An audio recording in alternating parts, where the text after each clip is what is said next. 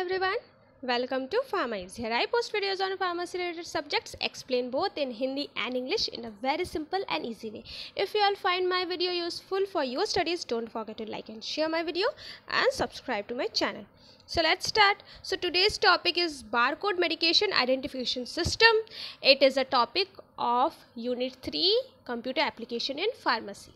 Okay, so anyways चलिए start करते हैं. So first of all what is barcode. Barcode क्या होता है?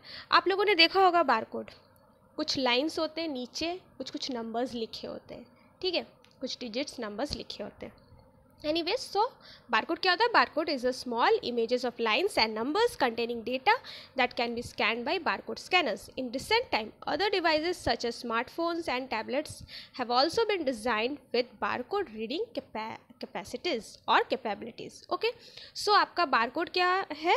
According to definition, lines and numbers कुछ होंगे. नंबर्स नेसेसरी नहीं होता है, कहीं कहीं नहीं भी होता है नंबर्स, जस्ट लाइन्स होते हैं. एनीवेज, इसे आप इसमें जो भी इंफॉर्मेशंस रहते हैं इसे आप यूं ही देखकर नहीं पढ़ पाओगे. वो बारकोड स्कैनर होता है जिससे स्कैन करने से आपका उससे रिलेटेड जो इन्फॉर्मेशन है वो ओपन हो जाता है. और रिसेंट टाइम में आपके जो टैबलेट्स या फिर जो एंड्रॉयड फ़ोन्स होते हैं, स्मार्टफोन्स, उसमें भी आपका देखिएगा बारकोड स्कैनर्स दिए रहते हैं. एनीवेज, अब हम चलते हैं बारकोड मेडिकेशन एडमिनिस्ट्रेशन सिस्टम क्या है, मतलब मेडिसिन में इसका क्या रोल है, क्या करता है, एट्सेट्रा. ओके, सो आपका बारकोड मेडिसिन एडमिनिस्ट्रेशन सिस्टम के अकॉर्डिंग क्या है?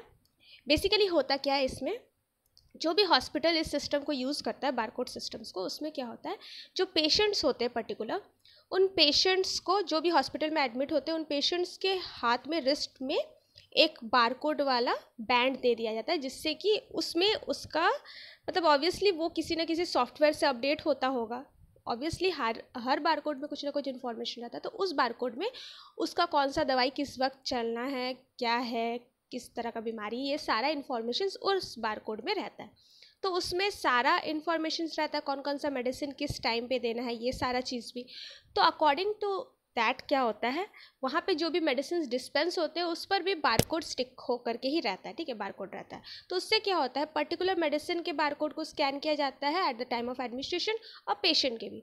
तो उससे क्या होता है, पता चल जाता है कि करेक्ट मेडिसिन करेक्ट पेशेंट को दिया जा रहा है कि नहीं. बेसिकली यही आपका जो मेन सिस्टम का फंडा है, यही है. ओके, तो चलिए जानते हैं यहाँ पे इससे क्या क्या फ़ायदे होने हैं. फर्स्ट है कि prevent errors in health care system. इससे क्या होगा, बारकोडेड सिस्टम से हम लोग क्या कोशिश करते हैं कि हेल्थ केयर सिस्टम में किसी तरह का एरर ना हो.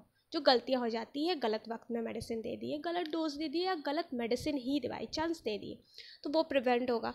फर्स्ट है इम्प्रूव एक्यूरेसी, एकदम एक्यूरेट. ऑब्वियसली बारकोड है तो वो स्कैन करेगा, तो आपका थोड़ा बहुत 19-20 को तो वो नहीं ये करेगा ना, मतलब एक्सेप्ट करेगा ना, वो सीधे या तो राइट या रॉन्ग यही आपका डिटेक्ट करेगा, ठीक है.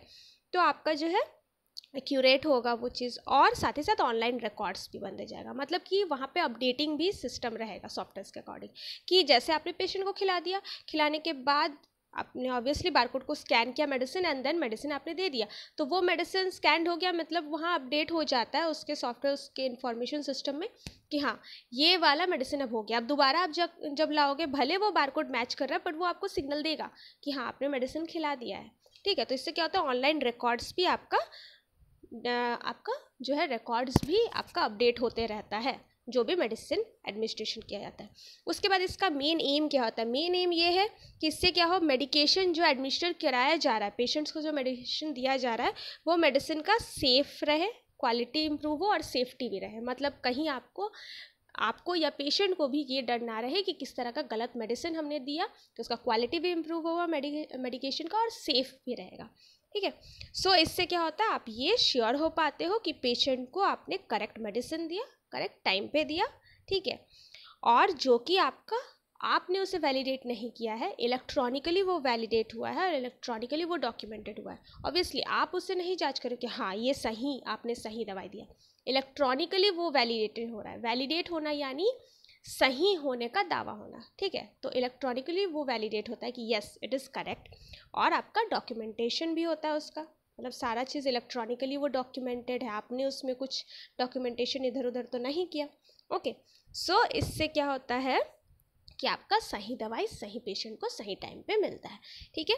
तो आपका इन्फॉर्मेशन इसमें क्या रहता है, जो बारकोड्स, ये कैसे काम करता है, आपका जो बारकोड्स में जो इन्फॉर्मेशन है वो आपका कंपेयर किया जाता है मेडिसिन के इन्फॉर्मेशन को, और पेशेंट के पास जो बारकोड है उसमें जो इन्फॉर्मेशन है उसको कंपेयर किया, ठीक है। पेशेंट के रिस्ट में जो बारकोड वाला रिस्ट बैंड है उसको स्कैन किया जाता है, उसमें जो इन्फॉर्मेशन है उसके साथ कंपेयर किया जाता है मेडिसिन के इन्फॉर्मेशन को, मेडिसिन के बारकोड इन्फॉर्मेशन को, ओके। तो अगर वो मैच किया तो इट मीन्स वो करेक्ट है। इस तरह से बारकोड मेडिकेशन सिस्टम आपका काम करता है।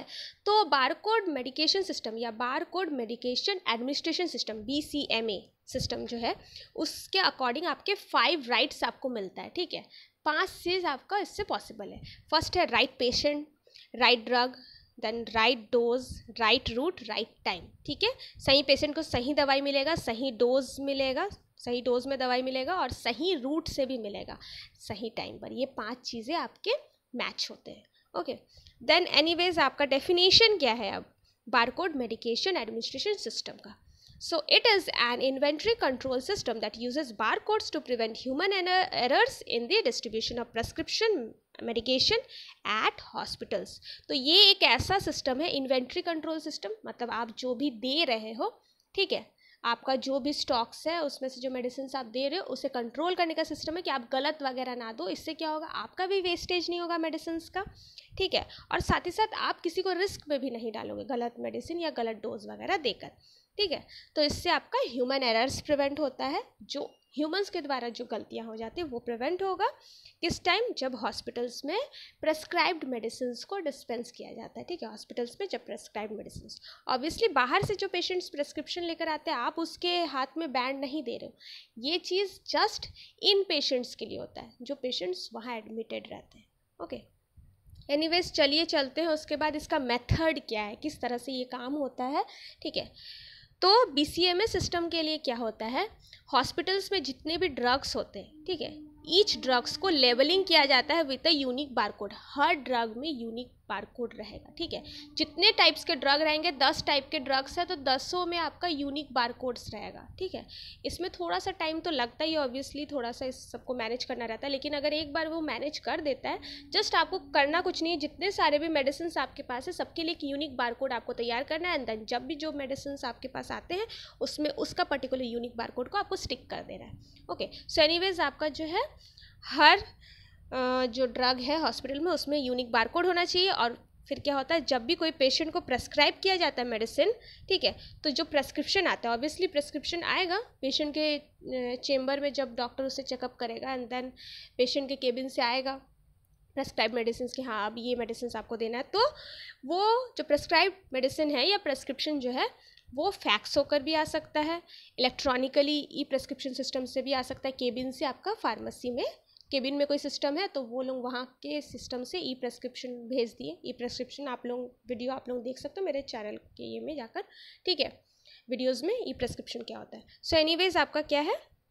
तो आपका इलेक्ट्रॉनिकली भेज सकते हैं या तो फिर हैंड बाई हैंड भी कोई नर्स या कोई भी केबिन से आकर के दे देंगे, ठीक है। लेकिन बड़े बड़े हॉस्पिटल्स में या तो इलेक्ट्रॉनिकली, क्योंकि उतना ऊपर बिल्डिंग से कौन कोने पॉसिबल नहीं होता है, तो वहाँ पे या तो फैक्स या इलेक्ट्रॉनिक का ही सिस्टम का यूज़ किया जाता है, ठीक है। हैंड छोटे मोटे हॉस्पिटल्स के लिए होता है, ठीक है, या फिर हैंड के द्वारा फार्मेसी तक भिजवाया जाता है। देन आपका क्या होता है, कंप्यूटर सिस्टम में सारा अपडेट कर देते हैं, जो फार्मासिस्ट रहते हैं वो कंप्यूटर सिस्टम में ऑब्वियसली अपडेट करते हैं कि ये मेडिसिन प्रेस्क्राइब किया गया, किस टाइम प्रेस्क्राइब किया गया, ये सारा चीज़ जैसे एंटर करते हैं अपने सिस्टम में, अपने सॉफ्टवेयर में, तो वो चीज़ क्या होता है, आपका पेशेंट, पर्टिकुलर पेशेंट के बारकोड में सारा इन्फॉर्मेशन अपडेट हो जाता है, और साथ ही साथ उसके अकॉर्डिंग उसका जो भी मेडिसिन रहता है, मतलब आप जो आप बारकोड में इंफॉर्मेशन डालते हो और जो पर्टिकुलर मेडिसिन का बारकोड रहेगा वो मैच करते हुए सारा डिज़ाइन किया जाता है। देन आपका क्या होता है, जो फार्मासिस्ट है अब वो बारकोडेड ड्रग्स को अब क्या करेगा, वो जैसे प्रेस्क्रिप्शन आया, प्रेस्क्रिप्शन आने के बाद जो ड्रग्स, मान लीजिए उसमें XYZ 3 दवाई लिखा गया, तो पर्टिकुलर अब वो तो जा नहीं रहा है, फार्मासिस्ट तो जा नहीं रहा है पेशेंट को देने, फार्मासिस्ट किसी के हाथ ही भिजवाएगा, तो वो क्या करेगा, जो मेडिसिन XYZ तीनों मेडिसिन को निकालेगा, निकाल करके उस पर्टिकुलर पेशेंट का जो बारकोड है वो स्कैन, वो उसमें रहेगा, आपका प्रेस्क्राइब जो मेडिसिन आएगा, प्रेस्क्रिप्शन जो रहेगा उस प्रेस्क्रिप्शन में पर्टिकुलर पेशेंट का बारकोड रहेगा, ठीक है। जो पेशेंट का पर्टिकुलर यूनिक बारकोड है वही बारकोड आपका उस प्रेस्क्रिप्शन में भी रहेगा, ठीक है। तो पेशेंट फार्मासिस्ट का काम क्या होगा, जो जो मेडिसिन है, मेडिसिन को इकट्ठा पैक किया, एक प्रेस्क्रिप्शन में जो भी मेडिसिन लिखा हुआ है XYZ उसको पैक किया, और तीनों में XYZ तीनों में एक एक पर्टिकुलर बारकोड उसने स्टिक कर दिया। जो पेशेंट का बारकोड है वही बारकोड स्टिक कर दिया, ठीक है। तो क्या होगा, ऐसा तो नहीं है कि रात का दवाई सुबह को भेज दिया जाता है। सुबह का दवाई है तो सुबह को उसका गया, प्रेस्क्राइब्ड मेडिसिन का आया प्रेस्क्रिप्शन, उसने क्या किया, बारकोड स्टिक करके भेज दिया। अब इससे क्या होगा, जैसे ही उसके फ्लोर पे जाएगा, ठीक है, जैसे ही अब आपका जैसे वो टाइम होगा जिस टाइम पे देना है, उसमें तो टाइम भी आपका उस बारकोड से स्कैन हो जाएगा कि हाँ यही टाइम है। ऐसा नहीं कि आपने 1 घंटा या 2 घंटा पहले खिलाना चाहा तो आपका वो नहीं होगा, फिर हो जाएगा। पर्टिकुलर टाइम पीरियड के लिए रहता है कि इतना टाइम के लिए वैलिडेट होगा। एनीवेज, अब आपका क्या होगा, गलती से मान लीजिए ऊपर आप ले गए, आप भूल गए कि किसके लिए ले जा रहे थे, कहीं गलती से अगर दूसरे जगह आपने दे दिया तो बारकोड में स्कैन करते के साथ साथ आपका सिग्नल दे देगा, ठीक है। तो वही आपका यहाँ पे बता रहा है। सो आपका क्या होता है, अब फार्मासिस्ट दे दिया, भिजवा दिया ड्रग्स को पेशेंट के फ्लोर पे। जब टाइम होगा तो वहाँ पे जो भी अटेंडर है, चाहे नर्स है चाहे कोई भी है, कंपाउंडर है, जो कोई भी रहेगा वहाँ पे पर्टिकुलर उस केबिन के अंदर, उस वार्ड में, तो वो अटेंडर क्या करेगा, जब उसे खिलाना होगा, मेडिसिन को देना होगा, तो वो क्या करेगा, उसके पास भी एक स्कैनर रहेगा, ठीक है। उस पर्टिकुलर नर्स या जो भी अटेंडर है उसके पास एक स्कैनर रहेगा। उस स्कैनर से वो क्या करेगा, सबसे पहले तो अपना आइडेंटिफिकेशन बैच को स्कैन करेगा, बिकॉज ये भी है कि हर वार्ड के लिए पर्टिकुलर अटेंडर है। अगर कहीं ये दूसरे वार्ड में चला गया तो वार्ड वाइज भी हर जो अटेंडर रहता है उसका भी बैच रहता है, तो उसका दिखाएगा अरे नहीं ये तो मेरे वार्ड का, इसीलिए पहले अपना बैच को उसको स्कैन करना था। जिस वार्ड में जाता है उस हिसाब से उसके बैच को एक न्यू बारकोड मिलता है, उसको न्यू बारकोड वाला बैच मिलता है, ठीक है। तो एनीवेज वो जब स्कैन करेगा तो उसे पहले तो पता चल जाएगा कि हाँ हम सही वार्ड में बैठे कि नहीं। देन वो मेडिसिन को स्कैन करेगा तो उससे पता चल जाएगा कि हाँ हम सही, मतलब ये मेडिसिन जो है उस मेडिसिन में सारा इन्फॉर्मेशन रहेगा, इस वार्ड में इस पेशेंट वगैरह वगैरह, तो उससे मैच हो जाएगा कि अरे हाँ सेम वार्ड के अटेंडर के पास सेम मेडिसिन आया, ठीक है, ये हो जाएगा, ठीक है। उसके बाद पेशेंट के रिस्ट हैंड को, ठीक है, पेशेंट का भी रिस्ट हैंड में जो आपका बैंड है, ठीक है, रिस्ट हैंड में जो बैंड है जिसमें बारकोड है, तीनों चीज़ को मैच करना चाहिए। अटेंडर सही होना चाहिए और साथ ही साथ आपका जो पेशेंट है उसका भी ये बारकोड मैच करना चाहिए, और साथ ही साथ ड्रग का भी, तभी पता चलेगा सही अटेंडर सही आपका वार्ड में बैठा है, सही पेशेंट को खिला रहा है दवाई, और वो ड्रग भी सही है, ठीक है। तो क्या होता है, अगर बारकोड सिस्टम मैच नहीं किया किसी भी वजह से तो तुरंत आपको अलर्ट मिल जाएगा, ठीक है। अटेंडर के पास एक विजुअल वार्निंग, ये चीज़ अटेंडर को दिखता है क्योंकि उसके पास वो स्कैनर है, ठीक है, वही स्कैनर को पकड़े रहता है तो उसको दिखता है स्कैनिंग, ठीक है, रेड सिग्नल या कुछ भी इसका विजुअल सिग्नल आएगा कि मैच नहीं किया, ठीक है। तो इससे आपका पता चल जाएगा सही है गलत है, आपने क्या दे रहा है नहीं दे रहे हैं आप लोग। तो इससे क्या होता है, आपका जो पेशेंट का बारकोड है, ठीक है, आपका पर्टिकुलर बारकोड में जैसे कि मैंने बताया पूरा इंपॉर्टेंट इन्फॉर्मेशंस रहता है पेशेंट का भी और साथ ही साथ उसके मेडिकेशंस का भी। ओके, सो ये आपका मेथड था। इसमें आपका बारकोड मेडिकेशन सिस्टम के लिए फिर क्या क्या होनी चाहिए, पहला है बारकोड प्रिंटर। ऑब्वियसली फार्मासिस्ट जब प्रिंट करके स्टिक करेगा, चाहे वो बैच के लिए स्टिक करना हो चाहे ड्रग के लिए पेशेंट के लिए, तो आपका बारकोड स्कैनर के साथ साथ बारकोड प्रिंटर, एक बारकोड प्रिंटर होना चाहिए, बारकोड रीडर या फिर बारकोड स्कैनर जिसे कहते हैं वो होना चाहिए, ठीक है। Then mobile computer with wifi, obviously wifi का कनेक्शंस होना चाहिए मोबाइल कंप्यूटर में, मतलब जिससे कि आप तुरंत सेंड करोगे जो भी इन्फॉर्मेशंस, ठीक है। देन आपका कंप्यूटर सर्वर, ऑब्वियसली एक सर्वर भी होना चाहिए जिससे कि आपको नेट का कनेक्शंस मिलते रहे, ठीक है। हर किसी के पास इंटरनेट यहाँ होना चाहिए, बारकोड वगैरह जो भी स्कैनिंग होता है ये इंटरनेट की मदद से ही होता है, तो नेट सिस्टम होना चाहिए, हर किसी के पास वाईफाई होना चाहिए, ठीक है। और साथ ही साथ आपका जो है पर्टिकुलर कंप्यूटर के लिए सर्वर भी होना चाहिए जो आपका नेट प्रोवाइड करेगा। Then a suitable software, obviously एक सूटेबल सॉफ्टवेयर होगा जिसमें बारकोड का आप सारा चीज़ हैंडल करोगे, ओके।